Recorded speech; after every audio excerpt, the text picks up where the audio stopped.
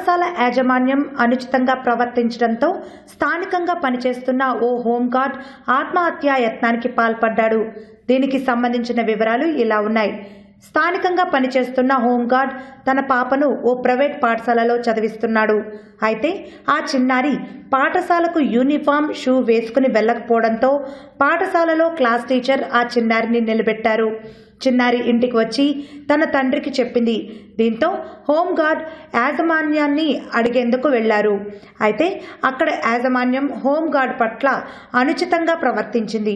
Police డిపార్ట్మెంట్లో ఉండి మీకే క్రమశిక్షణ లేకపోతే మీ పిల్లలకు ఏం క్రమశిక్షణ నేర్పుతారని అనుచిత వ్యాఖ్యలు చేయడంతో ఆ హోంగార్డ్ తీవ్ర మనస్తాపానికి గురయ్యాడు. దీంతో మంగళవారం సాయంత్రం మండలంలోని కొంగువారిగూడెం ఎర్రకాలువ జలాశయాల్లోకి దూకాడు.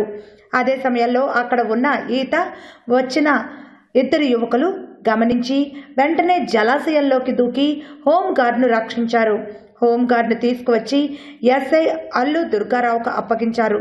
కాగా హోంగార్డ్ ఫిర్యాదు చేస్తే పాఠశాల యాజమాన్యంపై కేసు నమోదు చేస్తామని పోలీసులు తెలిపారు.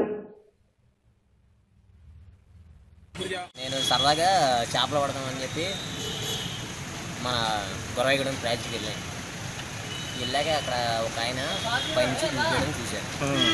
చూసి ఆయన కాపాడడానికి తీసుకొచ్చి మన బస్ స్టాండ్ దాకా తీసుకొచ్చాక ఆయన మనకి లక్ష్మీ దేవుడు తెలుసు అంటే సరే అని చెప్పి తీసుకొచ్చి లక్ష్మీ నైట్లో కూర్చోబెట్టాను. మన కుర్రోళ్ళందరూ వీళ్ళని కూడా చూపించాను. వీళ్ళందరూ సరే అని చెప్పి లాన్ కూర్చోబెట్టి ఆయన్ని పడుకోబెట్టారు. పడుకోబెట్టిన తర్వాత ఎస్ఐ గారికి అందరికి ఫోన్ చేసి పిలిపించిన తర్వాత మ్యాటర్ మొత్తం ఆయన అప్పుడు చెప్పారు. మ్యాటర్ అలా పిల్లల గురించి